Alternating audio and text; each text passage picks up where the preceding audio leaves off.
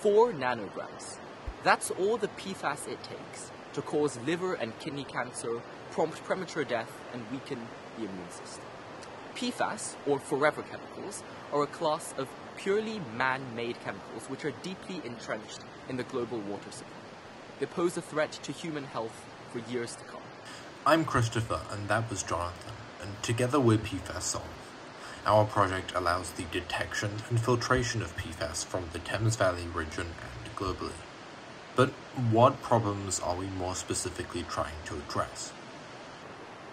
Currently, there's almost no knowledge about the whereabouts of PFAS. But even if you do know where it is, modern approaches to PFAS filtration are either very expensive, completely inefficient, or incompatible to residential and commercial use. Reverse osmosis, for example, costs £2,000 per filter.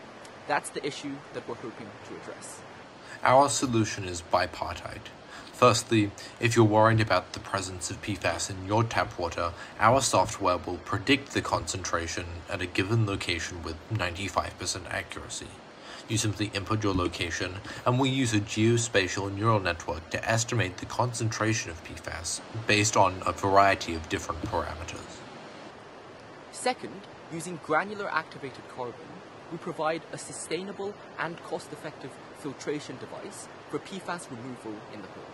It's as simple as attaching it onto your tap and letting the water flow through as normal.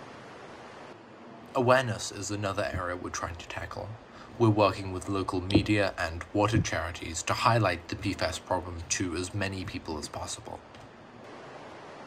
With PFAS Solve, we simply add an extra 0 to the concentration of contaminants. But in doing so, we save 13 million lives.